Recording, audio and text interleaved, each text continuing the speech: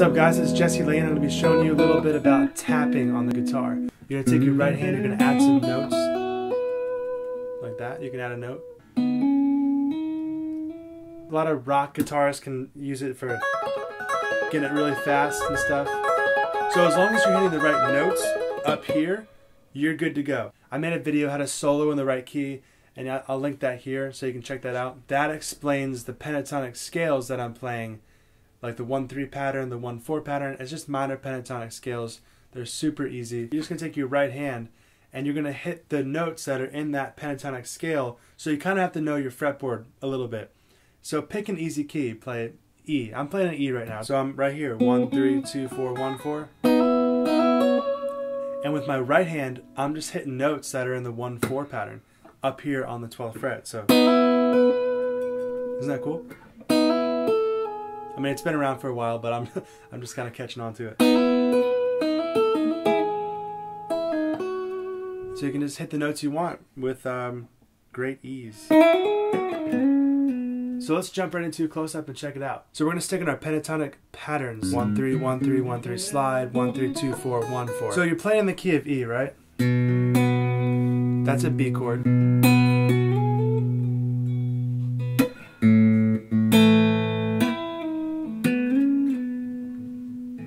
So I'm playing in this pattern, which is my 1-4, 1-3 pattern. 1-4, 1-3, 1-3, 1-3, 1-4, 1-4. Minor pentatonic scale. And those are finger numbers. So and that's with my right hand. So on this left hand, I have my 1-3, 1-3, 1-3 slide, 1-3, 2, 4, 1-4 minor pentatonic scale. So pick some notes out. You know, it's like 1-3, 1-2, 1-3, 2. I'm just kind of, I'm on my second string, so pick out a note. This is the 12th fret on the second string. You can also do, say, 10th fret, even the 9th fret. On your third string, you can go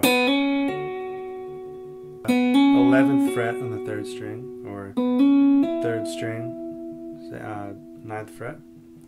You can even go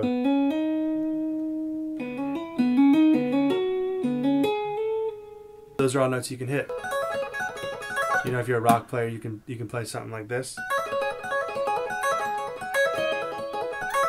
You know, with some distortion, that might sound pretty cool.